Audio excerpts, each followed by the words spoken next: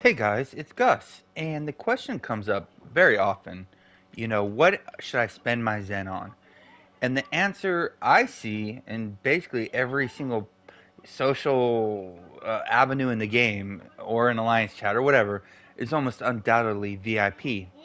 Well, I'm not so sure spending Zen on VIP is the best thing to spend Zen on. I do agree that Zen or VIP is an amazing value, but I don't think it's the best value. And let me explain my reasoning. I know there's going to be a ton of people, maybe everybody, who disagrees, but I'll explain why I view it this way. And maybe this information will help others who are planning on investing Zen in future purposes. So we all know what benefits VIP give you, right? And if you buy 1 month, you get rank one. You buy a second month, you get rank two. Once you buy 12 months worth, which is 10,200 Zen, on the 12th you'll get VIP 12, which has all 12 layers combined. And but 10,200 you shouldn't be paying that because there's 30% off sales a year. You know, Black Friday, New Year's, and the anniversary. Well, it's been that way for the last 2 years, but you can't say for sure that trend will continue. But it's been a long-term trend in the game. So VIP gives some pretty cool stuff. You get a mailbox. I'll be honest, unless you're buying and selling a lot, I don't know how often most people are accessing the mailbox. I know when I'm doing a dungeon, most in trials, I'll check my mail. I'm checking all the time because I'm buying and selling a lot. I don't know if everybody's doing that though. So I don't think everybody gets as much value from the mailbox as I do. But then again, because you can, if you go to social, go to mail, you can check and send mail in here. You just can't use putting attachments in there, and you can't collect your attachments unless you're at an actual mailbox. You also can summon a bank. I don't know how often players use the bank within the game. I don't know. I don't really use it that much. I do every once in a while, but I don't think it's a significant boost to the quality of life in the game. You also get a signpost. I don't use the signpost that much. Once you've done questing, get through all your campaigns, the majority of the time I'm in dungeons. I'm not really, using the signpost that much because you don't use the signpost to go into dungeons. So, I mean, it's a value, it's a quality of life improvement, it saves time. Shh! I got the kiddos here, sorry, everybody. You also, once your VIP gets high enough, you also get three rerolls. I do consider those 10k each. And if you play like three mains or five mains and you use them all every day, that's 10 main, five mains times three. That's 150k value. That's actually a decent value. I like that one. You also get the daily VIP key. I don't know what value to place on the VIP key. Um, Personally, I could care less about it. The trade bars you get are great if you average 60 trade bars per key if you're using the older lock boxes. That's 1,800 trade bars. That's 900 comp amount tokens a month you can get from that. That's pretty good.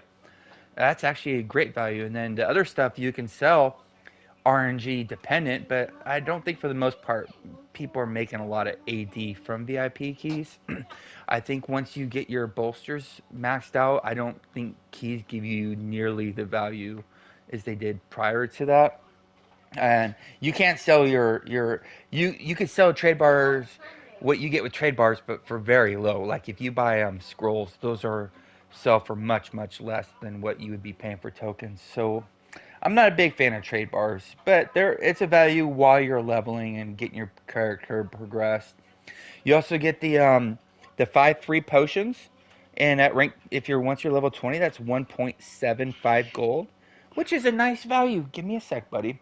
You also can summon the merchants. I don't know how many people are summoning the merchants though. If like I I don't know how often I summon mine, like once every 2 or 3 or 4 days, or once a week. I don't know how often people are really summoning their merchants and excited that they got their merchants for their VIP. I do know as a crafter, when all my characters are crafting, they run out of leather or whatever.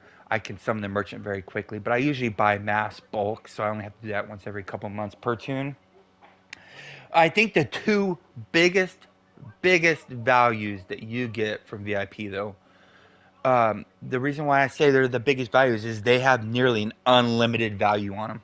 And first is the 5% auction house listing fee. Once your VIP gets high enough, you don't have to pay the 5% auction house fee. That can potentially, for I imagine the average player, that's not really a big significant thing. But when you start selling a lot, like hundreds of millions of stuff, 5% is a lot of AD that you're saving. A lot of the stuff I sell is only for a 5% profit. So if I lose that 5% listing fee, I would have made nothing. So that 5% doesn't seem like a lot, but the potential for saving AD and making AD in the game is nearly limitless. It's limited only to how much stuff you can buy and sell in the auction house. And the second one is nearly limitless as well, and that's the bizarre discount. Tomorrow the Astro lock boxes are coming out, and they'll have a 15% off sale. So if you don't have VIP, you'll be able to buy the Astro lock boxes for 85,000. But if you're VIP rank 12, you get an extra 25% off. So instead of paying, 85,000, you're paying 60,000 per lockbox. Uh, that's a huge significant discount. And if anybody watches or follows any of my videos, the last time the Astro lock boxes came out, I spent 1.5 billion on those. I bought 25,000 boxes, and if I saved 25,000 per, I saved 625 million because of this. But here's the deal. I don't think most players, the vast majority of players in the player base will feel that kind of benefit that I felt. So for me, VIP is a great value. Um, but then again, I probably would have never bought them if I didn't have VIP. So it's only because of the VIP. Nobody's going to buy 85,000, a billion of them, because they're only selling for 70K, right now after the sale. So who's going to buy that much and sell at a loss purposefully? So VIP is pretty good. I don't think it's as big as quality of life as it's made out to be.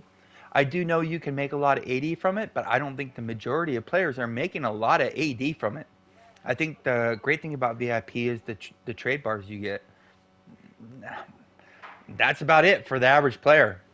But I will say this as an asterisk. I've been playing the game since it came out, so there's probably a lot of player experiences that do not mirror mine, so I could be wrong on the count of most players easily. And then we can get to, so you can spend 5,100 Zen and get VIP for 6 months. And after that 6 months, you got to spend another 5,100 Zen. Well, unless you use a sale or a coupon, of course. But for that much Zen, you can buy 20, you can buy 40 character slots with that. So you can really max out. I think it was like 6,300 Zen. Max out all your tunes. And alts have a huge value that I don't think most people realize. So if you invoke once a day on your alts, you're going to get 163 of these a month. That's only if you invoke once a day. A lot of players go through the full cycle, so they're not getting 163. They're getting like 326 of these every month. But with just my one invoking a day, I'm getting 6 to 7 cold words every month from these, which is pretty good. A lot of people like cold words. A lot of people like cold words. I would say everybody in the game likes cold words. And you get a lot of these. And then you're also getting pres words.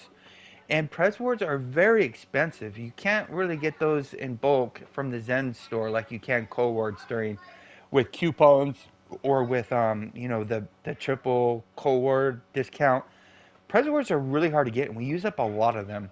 And so you get a couple stacks from these. I open these every few months, and I get a couple stacks of them. Plus, you get the rank 5 enchanting stones as well that are unbound and sell. So just from invoking from your alt army is great. But there's more benefits. Tons of backspace. The longer you play the game, the more stuff you're going to accumulate. And the longer you play the game, the more you start to realize that you don't want to throw anything away, because you never know what's not worth anything now that can be worth a fortune later on. I.e., anybody who was around Chult remembers when Bateries were 180, people were throwing them away. And then when they came out with the companion rework, they were over 1 million. Boom. I mean, so you want to start accumulating stuff so that later on the road it may have a ton of value. So I have about 180 backspaces on each tune, which is over 10,000 backspaces. It's great. And then you also get 16 bank slots also, which is about 960 more spaces. So you plus if you sell stuff in the auction house at a price it won't sell, just so it can store in your mailbox. Times that times 60 times 4, that's another 2,400 spaces. You can start acquiring a ton of stuff, which is really helpful, especially if you do like mass events. Just from invoking each day with those VIP bags with the 5 potions, it's 105 gold. I know 105 gold doesn't seem like a lot, but look at the prices of gold now. If you haven't looked for a month or two, they've nearly doubled because Gone's coming tomorrow. So 105 gold right now is worth about 36,000. So when I invoke, I get 36,000 AD. Takes 7 minutes, so I get about 6 of the cold words every month from invoking, a couple stacks of Prez wards, a bunch of rank 5 enchanting stones, and 105 gold a day just from invoking. It takes 7 minutes. Now I know if you're on PS4, shit, it can take over 20 minutes, and if you have an SSD, it's about 15 minutes. Oh my goodness, I used to do that before I got a PS5. It was ridiculous. You also get reroll tokens, which really don't have value on alts. When you have an alt army, they're not there to be played, right? I never play them. You don't gear them. You don't do anything with them. They're there as your mules and your invokers and your storage place. You know, you're not using them. So the reroll tokens, as of now, really don't have a ton of value. They could, though. If you're a big seller, you know, you're limited to selling 40 items a day, and all your alts can sell stuff. And there was a time not too long ago where I literally listed 2,400 items in the auction house. Pretty crazy. Um, but the alts let you farm stuff. Like right now is the dragonflights. So what people are doing is, like in our alliance, dragonflights are popping. I mean, there's sometimes where people will pop and while other people are doing one because they're just so damn crowded and they don't want to wait. And so what they do is they do it on their main, and then they go to an alt, get the bag that can have a ring worth a million AD or whatever, go to another alt, do the quest again. You could potentially do 60 of those Dragonflight bags a day. I know that would be ridiculous, but it'd be a huge AD maker if you had the time and you really needed the AD. You'd make a shitload in one day. But the big thing for me is the events. If you didn't see the video I put out recently, the um, the summer festival was 206 million 80, and it's going up. The price of all that stuff I use in the video has already gone up since the events ended. That event was so damn huge, and that was just by doing it for 19 days, not 21 days. And summer festival is bigger than most events, but it just shows you why having alts can just make you so much AD in this game, because most events are very alt friendly where you can do the event on each of your tunes. And most of them require absolutely zero killing. So you don't have to have any gears on any of your tunes, which I don't. And they can just go participate in the event like the Lyris, go collect the 5 fireworks, turn it in for the coin, daily coin, and log out, and you get tons of stuff. So the event is really where the alts are going to make you a ton of AD. Um, they have pros and cons. An alt army takes a huge initial investment. It's about an hour to get your alt ready to invoke, and an hour is a long time, especially if you have to do that 60 times. So you're not going to try to do that one day. You want to really pace yourself out over a month or two to do it, and forego like random dungeon queues and that silly 100k rough AD a day, because when you have an alt army, you do not care about that. You're just making so much AD from your alts. Um, I mean, it's still fun running dungeons, but getting that initial investment on your alts, like if I would have did this 6 years ago, goodness, I waited. I only started like about a year and ago when I got my alts, a year and a half ago. I really regret not doing it a long time ago. I did not see the value in having an alt army. So the downside is it has a huge upfront cost. But once you have them established, the time investment you don't have anymore, and the Zen, once you pay for your alts, you got them forever. It's not a reoccurring fee. So you got this huge alt army working for you around the clock. Every one of my alts is making me 6 gold just from the 18 items they're crafting for me. And I do that while I invoke. So the invoking is 7 minutes. And then collecting from the stuff is an extra 2 minutes. So it's 9 minutes a day. Once a week, though, I have to pull out, put aside like an hour, maybe two, to sell all that gold. But it's like 3,600 gold, which is pretty significant. I mean, that adds up a lot.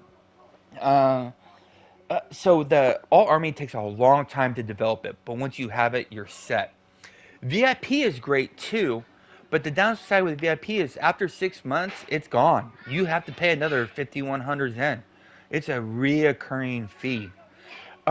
So my opinion is they're both great because the VIP benefits the alt army and the alt army benefits the VIP.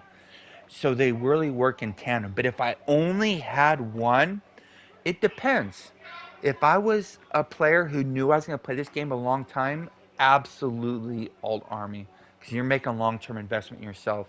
Now, if you're a player who plays this game, for a month when new stuff comes out and doesn't log in for, 2 more months, of course not. Then maybe VIP is best for you because you're not gaining the full effect of the army by not playing daily or doing the big events. So they're both great long term. I think the All Army will make players much more than VIP will. VIP has the potential to make you a ton, but most players I don't think will ever be at that point where they're spending a billion AD in the bazaar or selling so much stuff. They're listing, 200, 500 million worth of AD in the auction house every day, every month. I mean, not daily, but just listing so much stuff where they start seeing a huge return on that 5% posting fee. So it's really up to you. But for me, whenever we get new players, I always say all army. Uh, because if they just join the game and they go and shell out 5,100 Zen and quit paying 2 weeks later, they just lost 5,100 Zen. I mean, either way, you're losing out if you're going to quit the game. But if you enjoy the game and you only got 10 minutes there's days where you don't have time to do RAQs and RTQs, but you can spend 7 minutes going through your alts, making that 200, 250K just from invoking in 7 minutes. Yeah, it's much more friendlier for people who don't know if they're going to be able to play that day or not, or have hardly any time to play or not. That's my opinion. I know a lot of people disagree, so I look forward to your comments below because I may have missed something that was blaringly obvious. Stay classy, Neverwinter. See you soon.